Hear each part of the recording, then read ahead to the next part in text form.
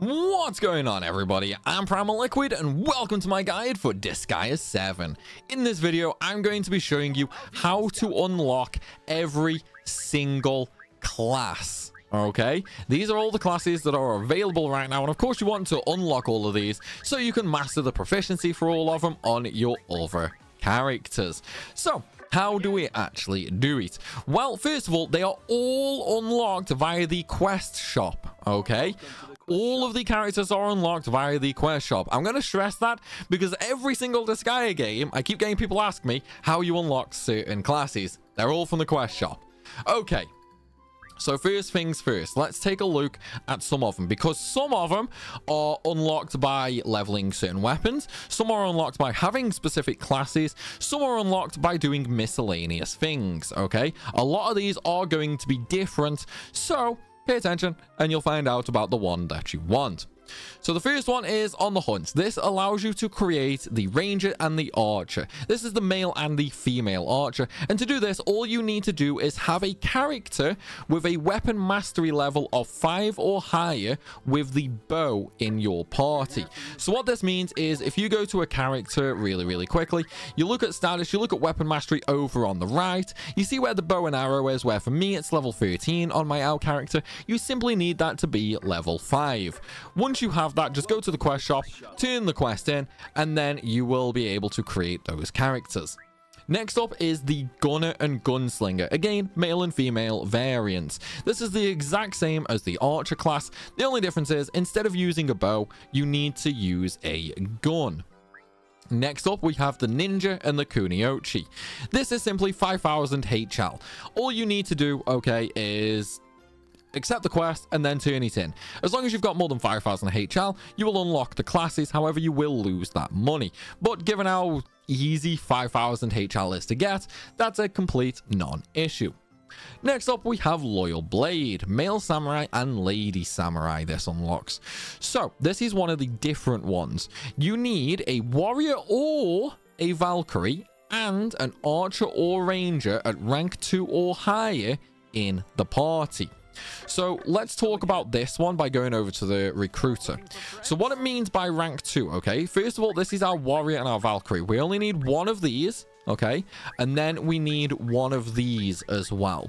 By rank 2, if you see the stars on the top right, okay, that is rank 1, that is rank 2. We need to create a 2-star unit, and when I say create, I mean actually create them. You need to have them in your party. Okay, just maxing out a class proficiency, for example, like here, just maxing it out there will not work. You need to actually create the unit.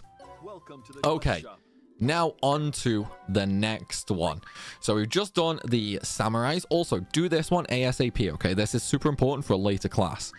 Next up, we have the male armor knight and the female armor knight. You need to turn in armor with 300 defense or higher.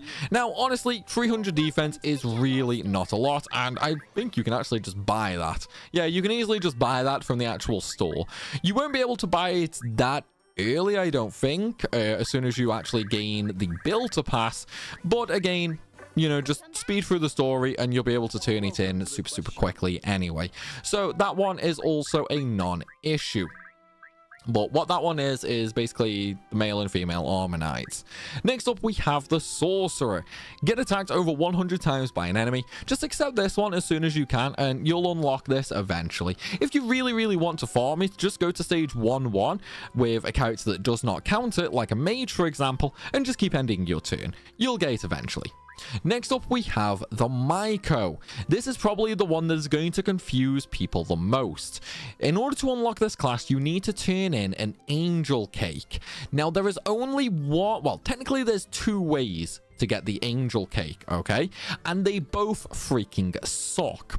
So the first way, okay, is you can actually get it from the Marshal Gahara stage, the final trial. However, that is extraordinarily rare. This is how I actually got it on the Japanese version of the game at the start of the year, but that took me well over 500 clears of that stage to get even one of them. The chance is so ridiculously low. The other way of doing it, okay, is going into the item world. It doesn't matter what item you go in. It doesn't matter the rank of the item, the level, the rarity, does not matter. What you want to do is you want to go into the item world. And by the way, this will be the best way of getting the angel cake. Go into an item world, just change the current route to the mystery room route, and eventually you will come across a mystery room that has a shop NPC in there. One of these shop NPCs will end up selling the angel cake.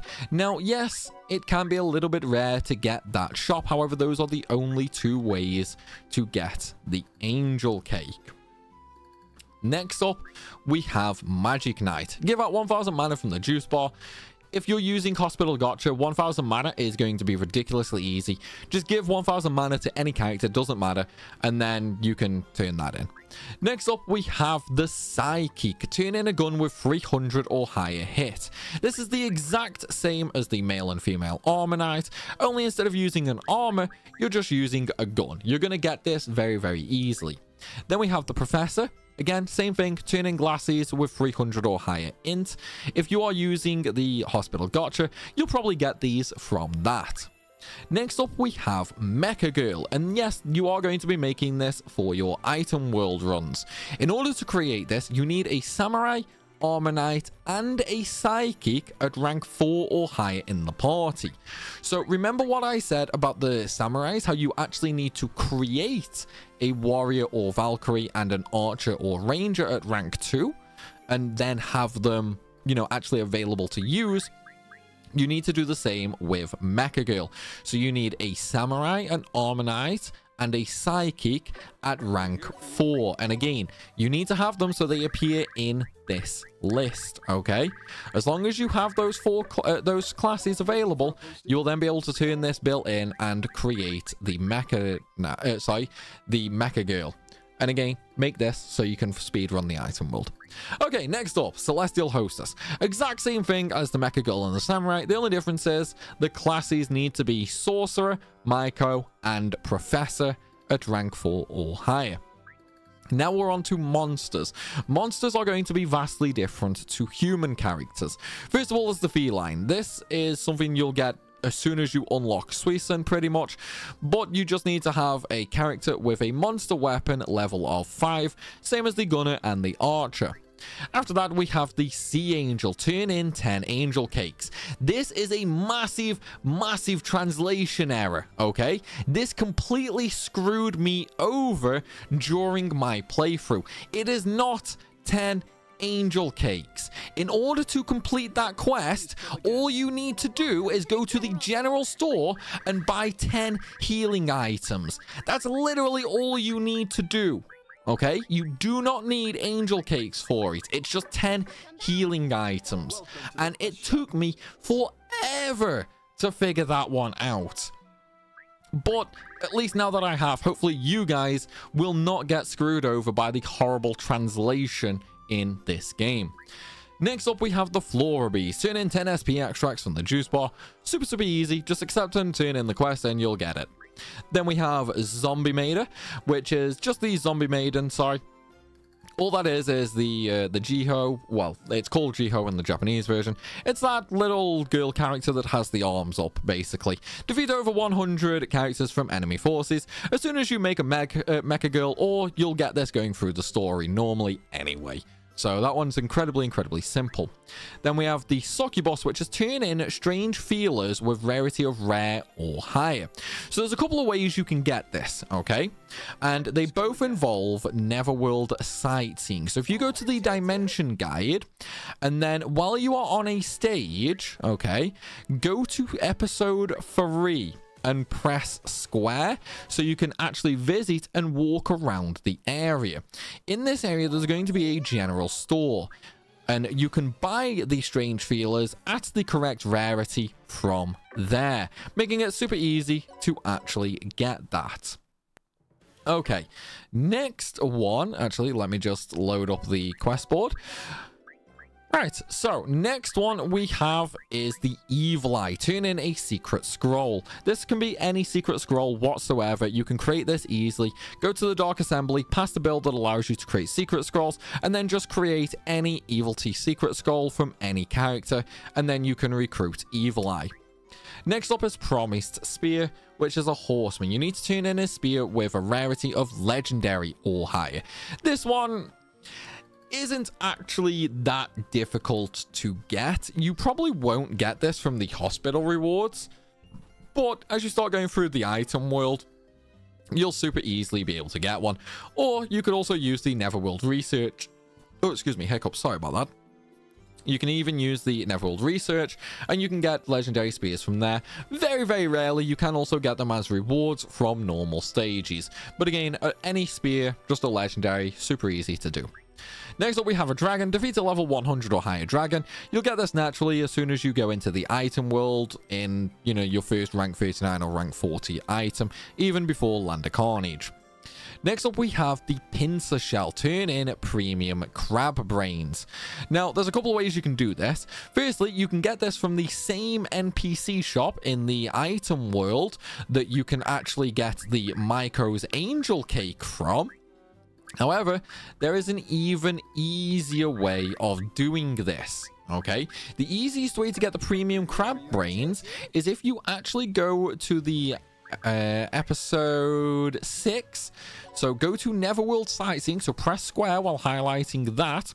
Now, I've already done this quest, so it's not going to be visible. However, one of these crabs, actually it might be this one. Yeah, it's that one.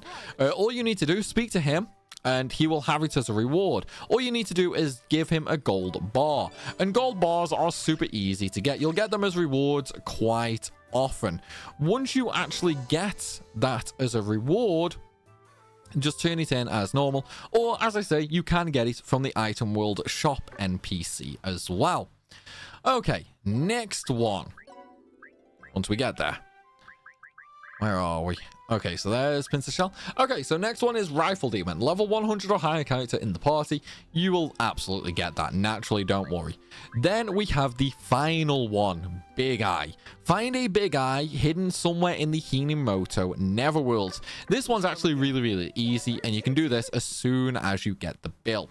All you need to do is sightsee, okay, in stage 5? It's either going to be stage 5 or... Wait, no, it is just 5. Yeah, it's just stage 5. Okay, so...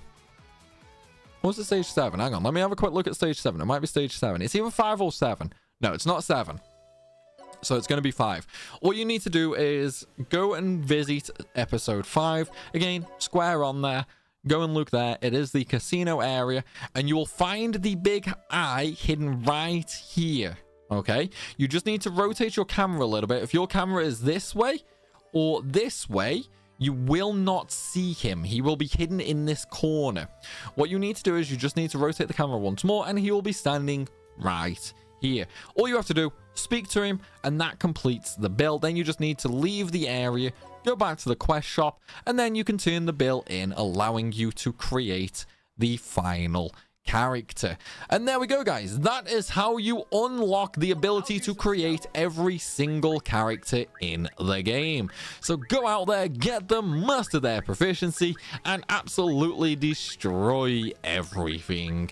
But though, guys, that is going to be the end of this video. If you want any more guides for Disgaea 7, definitely check out the playlist down below in the description. All my guides are in there, ranging from absolutely breaking the game to the more simpler stuff. You'll find a video for basically everything, and if you don't, then click the linktree link and join my Discord server, because I'm super easy to reach there as well. So if you have any questions that I've not answered in any of my videos, that is going to be the best way possible of getting an answer.